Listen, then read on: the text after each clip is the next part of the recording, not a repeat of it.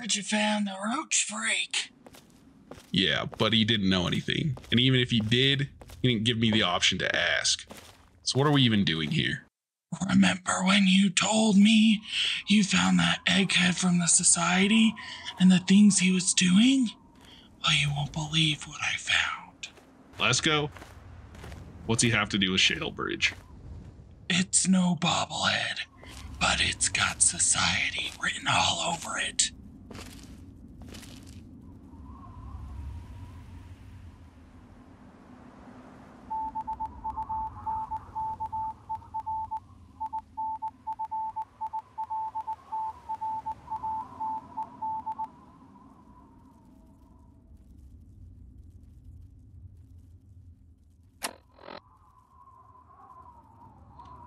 Today, we're discussing a secret war taking place in the Capital Wasteland, a conflict that probably most fans of Fallout 3 have overlooked. Welcome back to another bite-sized lore video where I eventually hope to be a one-stop encyclopedia of all things Fallout.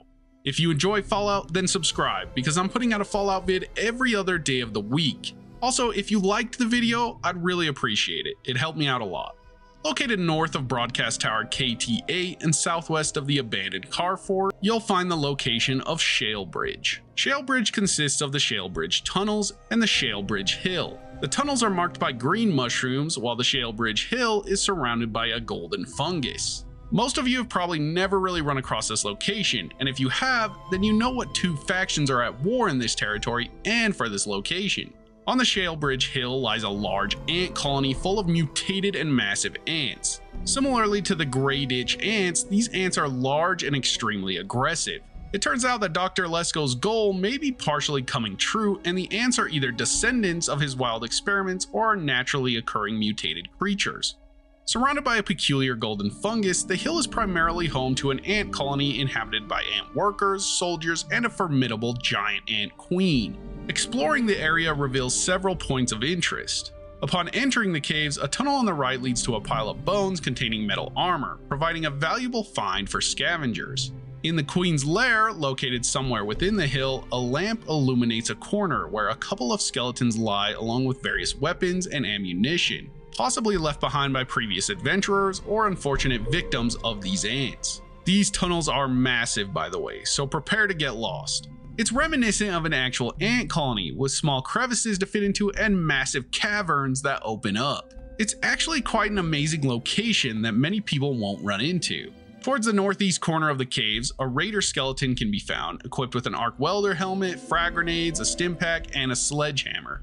This discovery highlights the dangers of the area, suggesting that even well-armed individuals have fallen prey to the ant colony's defenses.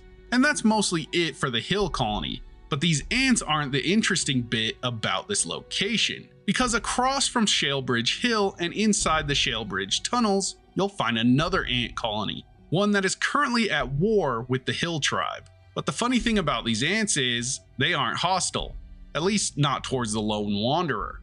The Shalebridge tunnels are a small cave system in the Capital Wasteland, characterized by its friendly giant ant colony. The entrance, located north of the broken relay station near the hill, is marked by circular webbing surrounded by glowing mushrooms. Upon entering, the lone wanderer finds the smaller, friendlier ants under attack by larger, aggressive hill tribe ants.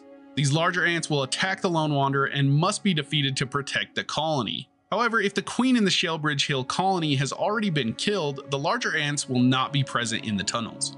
Exploring the tunnels reveals several points of interest. Nearby, there's an ant egg cluster where the player character can choose to inject a stim pack. This requires 70 science or 40 medicine, which lets you know that you're helping the growth of the colony. There's no consequences to this action, but it adds a nice roleplay aspect for the character and boosts some morality points.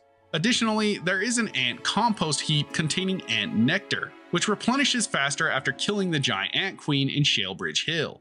So you can continually keep coming back to the friendly ants and collecting more nectar whenever you feel like it. The compost pile is located towards the back of the cave to the right, surrounded by glowing green mushrooms. Now, if you decide to help the friendly ants out and kill one of the larger invader ants, you will receive a message that says, it appears that these ants are from another ant colony. Perhaps attacking this rival colony would help the forager ants survive. We now get a name for these ant variants and an unmarked quest. Despite their mutated nature and the dangers they face, these forager ants are significantly smaller than other threats in the wasteland, such as rad roaches, adding to their unique characteristics found within Fallout 3. Their larger and invading cousins look no different from the Great Itch variety, but they're called invader ants, which does suggest that they are also a different variant. As for the unmarked quest, well, you get the picture.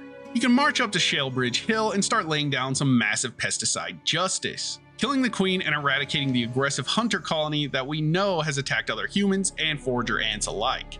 Also, when you're killing the queen, prepare your ears for the most horrendous screech you'll ever hear in your life.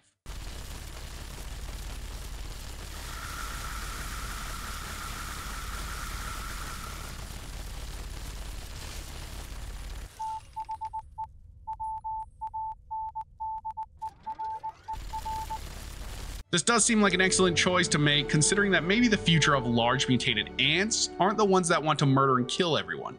They would just be slightly larger ants that want to forage and live out their own peaceful existence. Just another day in the Capital Wasteland, full of the weirdest and wildest experiences that you may have missed in your thousands of hours. I know that I did. Anyways, I hope you guys enjoyed. I really appreciate anyone that makes it this far in the videos, and I just want to thank you guys. I've been getting a lot of interactions with the community on these videos, and it's been awesome to see. So please like, sub, and comment, and follow me on Twitter. There's a link below. We can talk about all things Fallout, and I'm always open for discussion. Hope you guys have a good one. I'll see you in the next.